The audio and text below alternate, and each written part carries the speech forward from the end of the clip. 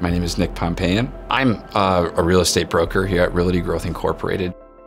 My connection to Destination Medical Center is, well, I live here. I was born and raised in Rochester, and I've seen this city grow from a town of about 65,000 to what it is today, which is close to 120,000. And so I've been starting to get involved about 3 years ago with our development project. That's when I really started to get involved with DMC.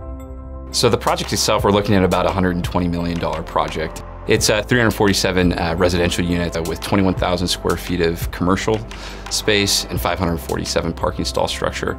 And this is actually in the DMC sub-district called the St. Mary's Place. We really want to create essentially a neighborhood feel with amenities where it's a one-stop shop for people that are living there. And I think as we grow with this initiative and we grow together as a community, these are things that people are looking for.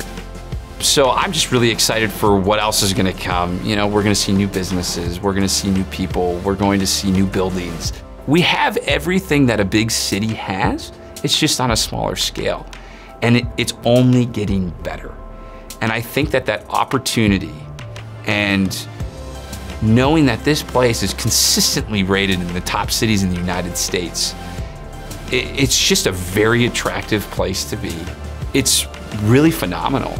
And this is just the beginning.